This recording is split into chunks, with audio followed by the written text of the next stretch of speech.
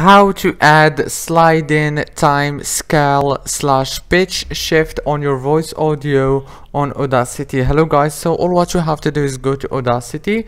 As you can see, this is my audio right here.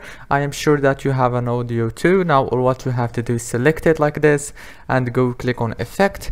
Now all what you have to do here is so simple. Just go down and you will find this option right here, slide in time scale / pitch shift, and you can now change it and manage it from here.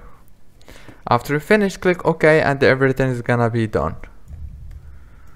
If this video was helpful, please don't forget to like and subscribe, and thank you for watching until the very end. See you later.